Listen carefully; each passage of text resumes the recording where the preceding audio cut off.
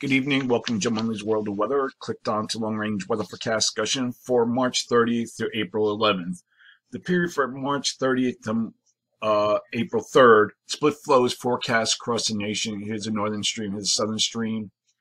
And a ridge is forecast over the east and off the west coast, over the East Pacific and the west coast. And we also have a trough here near the Aleutians in Alaska. And you're looking at the GFS. And the pattern is pretty well in agreement during this period. And we're going to go to the 3rd. And here we have the 3rd, and we see very little change in overall circulation. The split flow across the nation will keep temperatures on the mild side. Across much of the nation, the Mid-Atlantic and the Northeast will experience cooler temperatures at times, and the pattern will remain active into the Northwest. Rain and storms are forecast for the lower Mid-Atlantic and the Southeast. Heavy precipitation is forecast for Intermountain West. Another area of precipitation is along the eastern slopes of the Colorado Rockies late in the week. A second upper low is forecast to move into the southern and central plains and will interact with Gulf of Mexico moisture and will bring a return of intense rain and convection to the southern plains of lower Mississippi Valley. That to be later in the period. Now for a look for April 2nd to the 6th. Here we are at the 4th.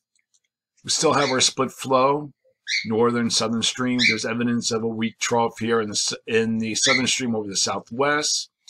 And we still have our trough here. We have our ridge or above normal heights over the eastern Pacific or along the west coast. And we have our ridge in the east. And then we go to the 6th. Again, very little change. The pattern's pretty stable. So during this forecast period, I am forecasting above normal temperatures across much of this area here, and I'm forecasting anomalies of 4 to 8 degrees above normal, near normal here due to the vicinity of a weak trough. And for precipitation, I'm calling for above normal precipitation for this area. For the period for April 7th to the 11th, here at the 7th, we still have our split flow. We have a trough here in the along the west coast of Gulf of Alaska, ridge in the east, and this is the GFS again. And we go to the 11th. We see pretty much zonal flat flow, and then we look at now. This is very different from its ensembles. This is GFS and GFS ensembles. They're very different. I think this is how the pattern is going to be. And then we take a look at the Canadian.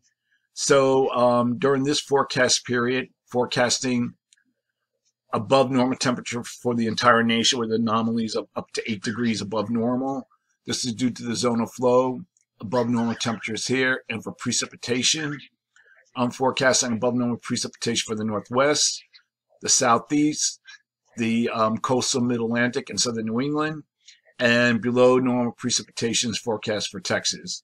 So that's a long-range weather forecast discussion for March 30th to April 11th. Thanks for coming to Jim Munley's World of Weather, and have a good day.